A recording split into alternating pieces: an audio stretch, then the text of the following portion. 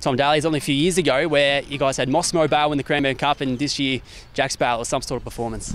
Yeah, he was drawn nicely and he got out nicely, which is key to these races. He got to the front and it was good. He kept going. Gold bullion on Thursday night, Cranbourne Cup on the Saturday night. It's a pretty good period of time for your team. Yeah, they're going good. It's a good time of the year to have them firing, yeah. Congratulations and good luck. Thanks, Justin. Pilbara hit the front and Pilbara wins it.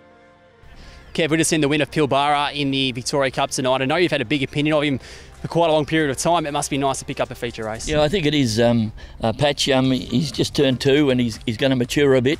He went for a bit of a flat spot last couple, but I think he'll turn into a nice little stay at the end of the year. I think he'll be one of our top stayers.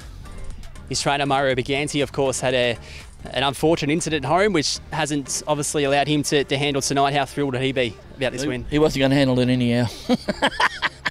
No, I usually handle him anyhow, but Mario had that accident and put us in the works a bit. We've had to do a little bit more around the farm, but I'm up for it, so that's the main thing.